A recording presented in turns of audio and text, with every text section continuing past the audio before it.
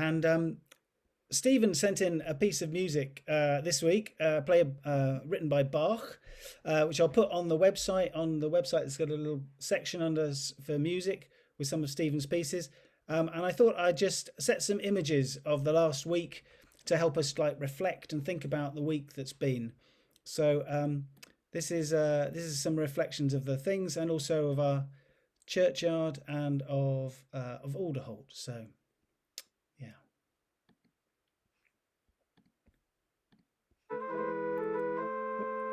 Sorry.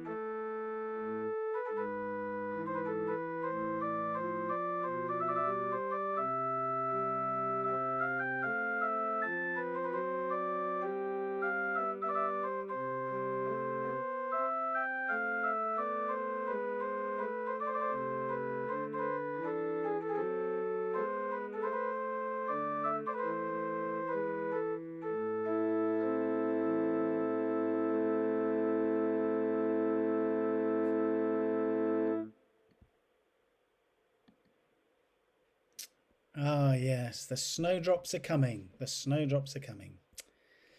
Now, gonna try and have the reading from Angela. So, Angela, let's see if your internet works. I'm sure it will. I'm sure it will. Let's try. It usually does if it's just me trying to talk. So, um, today's reading is from John's Gospel, chapter 2, beginning at the first verse. On the third day, a wedding took place at Cana in Galilee. Jesus' mother was there, and Jesus and his disciples had also been invited to the wedding. When the wine was gone, Jesus' mother said to him, "They have no more wine." "Dear woman, why do you involve me?" Jesus replied. "My time has not yet come." His mother said to the servants, "Do whatever he tells you." Nearby stood 6 stone water jars, the kind used by the Jews for ceremonial washing, each holding from 20 to 30 gallons. Jesus said to the servants, "Fill the jars with water." So they filled them to the brim. Then he told them, "Now draw some out and take it to the master of the banquet." They did so, and the master of the banquet tasted the water that had been turned into wine. He did not realize where it had come from, though the servants who had drawn the water knew. Then he called the bridegroom aside and said, "Everyone brings out the choice wine first, and then the cheaper wine after the guests have had too much to drink. But you have saved the best till now." This, the first of his miraculous signs, Jesus performed at Cana in Galilee. He was revealed his glory, and his disciples put their faith in him. This is the word of the Lord. Thanks be to God. And thank you, Angela. That worked perfectly. Just shows, doesn't it? So, yes, so Epiphany, okay, like I said, this brief thing that happens just after Christmas is to do with 3 events that show who Jesus is. Okay, so the coming of the wise men and his baptism and the turning of water into wine at Cana. So these are the 3 events show us, and it's also the week of Christian unity this week. So there you go, lots of things. And we've been doing this Bible study thing on a Wednesday night, and it's quite interesting because people have a very suspicious view of the Old Testament, I think. And so some people are like, oh, I don't really want to read the Old Testament. It doesn't tell, I want to know about Jesus. I want to know. But this is exactly one of those stories, the turning of water into wine, where the Old Testament makes most sense of it. Without the Old Testament, you read this story and what do you get? Jesus did some kind of party trick, a bit like Paul Daniels, and turned water into wine. Jesus has power. Jesus is not a party pooper. He likes a party because he made all this wine. And Jesus can turn the ordinary into extraordinary. Yeah, maybe we could be transformed like the water into wine. Yeah, maybe we can get all of that. But there's a whole lot more if you start opening the doors or the windows into the Old Testament. So let me try and unpack a bit. This wedding starts on the third day. Okay, a wedding took place. You just read that, you go, oh, the third day. The third day is like a hugely important thing. In the Old Testament, on the third day, it's the day that God shows his presence on the mountain in Exodus. It's the day they crossed the River Jordan into the Promised Land. On the third day, they crossed the Jordan. It's the day that Abraham and Isaac, when he's going to offer him on the mountain, on the third day, they arrived at the mountain. The third day is the day that the temple is completed in Ezra. The third day is the day in Hosea where it says, after 2 days I will revive you. On the third day you will live in my presence. There are 50 references or more than in the Old Testament to things that happen on the third day. It's not just by accident that Jesus rises on the third day. The third day is the day of finishing, the day of accomplishing, the day of fulfillment. You start something on the first day. That's the day of new starts and new beginnings. The second day is when all the hard work happens. And the third day is the day of fulfillment. So this is happening on the third day, this wedding. So I wonder what's going to be fulfilled or accomplished. That's the question you should have. So the Jewish faith has a kind of system about how to keep right with God. We all know this, that there's kind of all these rules they've got that you have to keep in order to keep pure and clean. And if you do that, you can be in right relationship with God. And if you break one of their laws and you sin, then it's bad. Actually, that's slightly oversimplifying the picture. The Jewish faith is much more sophisticated than that. After all, God promises a one-sided covenant, a one-sided promise with him that he would always be their God, no matter what they did. So he knows that they're going to sin, and it's not a problem. And these rules and these laws, they're not there to make sure that people don't sin. They're there to remind them about God, not as a kind of a test to see if they're good enough. But that's the trouble with so many religions, isn't it? They kind of start off with something good, and then over time, people make the rules a bit more important than the relationship. And people start to use things for power and money, and that certainly is sinful. And the truth about God or whatever just kind of gets lost on the way. So back to these stone jars, right? Yeah. So these stone jars, they were there for all the holy washing that was going to be needed so that people could be cleansed to be ready to be in God's presence. And you're going to need a lot of washing because you get a lot of water because there's going to be a lot of washing, isn't there? Because you'll never be clean or good enough, or not for very long anyway. So at this wedding on the third day, it's the final chapter of all this old way of doing things, of the temple system, of the sacrifices and the animals, and the whole load of religious leaders restricting access to God to those who were pure, who were Jewish, who were male, who didn't have any blemishes. You have to remember, this is the Jewish temple court, okay? And outside, okay, so Gentiles can come so far, non-Jews, and then Jews can go a bit further, the women can go a bit further, but only the men can go there, and only the priests can go there, and only the high priest on one day can go there.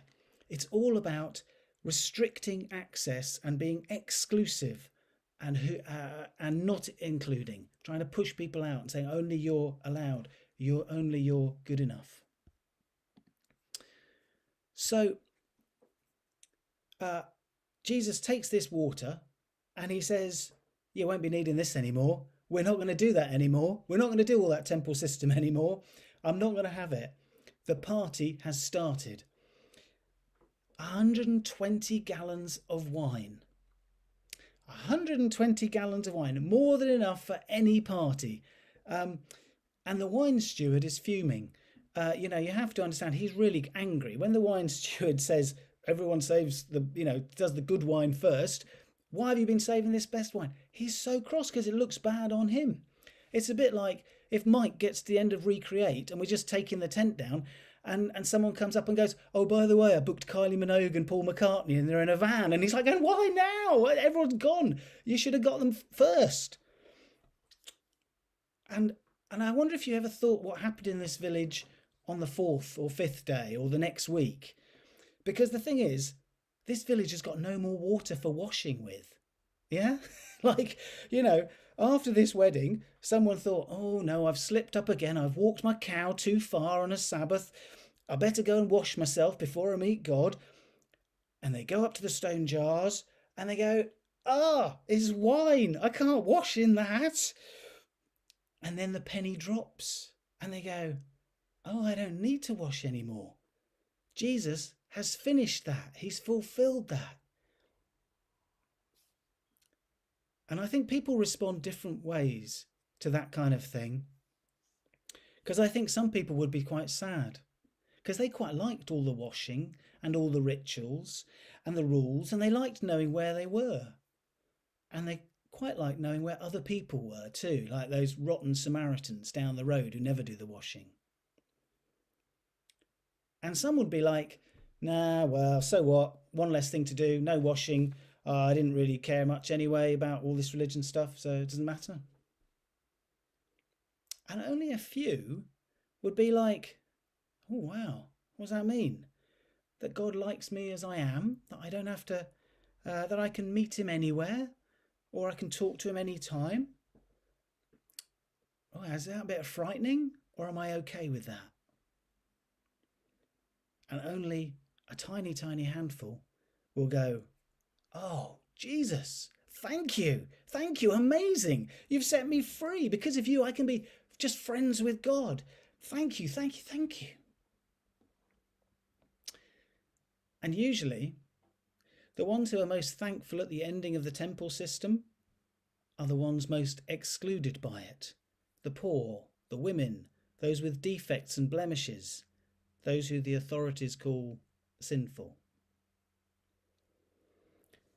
So what's going on in this turning water into wine is that John is telling us who Jesus is.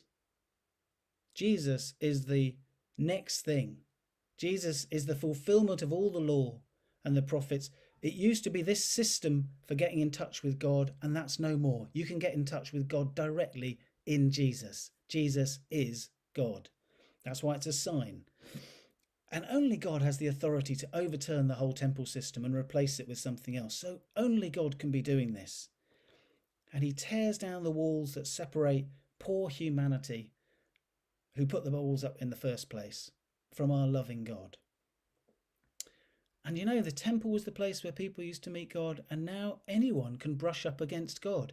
And think of the people that brushed up against Jesus, the prostitutes and the beggars. And they're just coming close.